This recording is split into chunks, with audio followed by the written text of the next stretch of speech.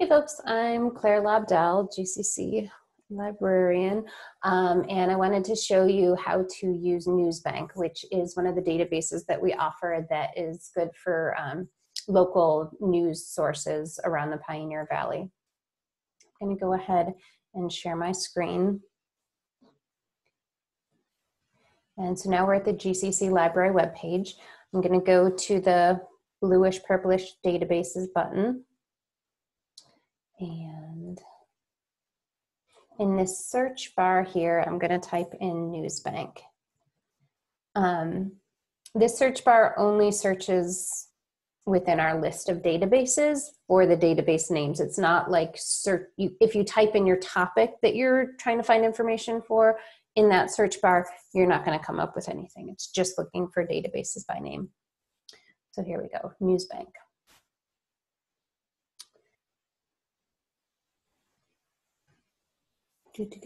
Okay, so you're usually first taken to this basic search page. I think it's a little more helpful to go to where it says more search options. And I'm going to refine by source location so that I'm only looking at Massachusetts publications. It says there's 10 different sources, and we can look and see what those are. So there's like the Amherst Bulletin, Berkshire Eagle out of Pittsfield, Daily Hampshire Gazette from Northampton, Greenfield Recorder, Springfield Republican, and a few others. All right, so yeah, I'm gonna select Massachusetts sources, and I'm looking for information about the logging at the Wendell State Forest.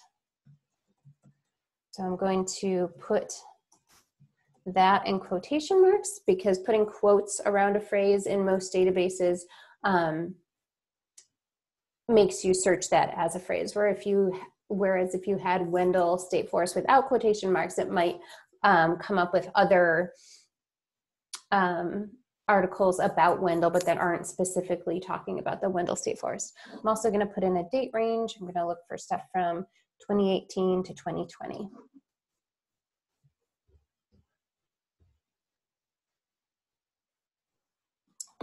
Right, and there's 111 results there. You know, there's this one about civil disobedience in the time of climate crisis, which is about some of the people that were protesting the logging, and I think maybe a court date for some of them. So if this seemed like an article that might be useful for my research, I could email it to myself. I could also get the citation for that. Remember, most humanities professors at GCC want you to cite things in MLA format. You click on MLA, copy that. Most social science and science professors want you to use APA format. You click on that, you get the APA format.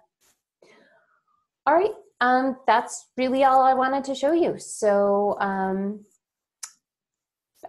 if you have any questions, please feel free to email us at reference@gcc.mass.edu, and you can always chat with us over chat reference, and I hope this was helpful.